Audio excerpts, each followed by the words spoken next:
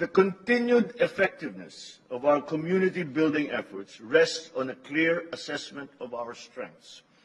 The Philippines will continue to champion for change that will strengthen our institutions, improve our decision-making, and uphold ASEAN centrality.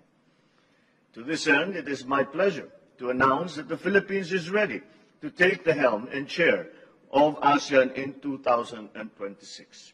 We will fortify the foundations of our community building and navigate ASEAN as it embarks on a new chapter.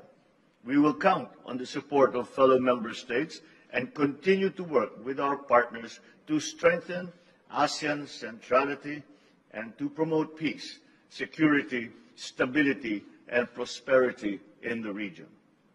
Finally, I would like to thank and congratulate Indonesia and President Joko Widodo for Indonesia's most able leadership and warm hospitality as the chair of ASEAN this year.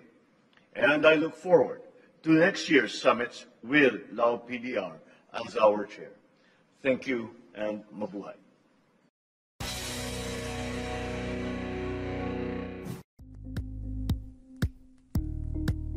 Thank you for watching Politiko TV. Please like and subscribe to our channel for more videos.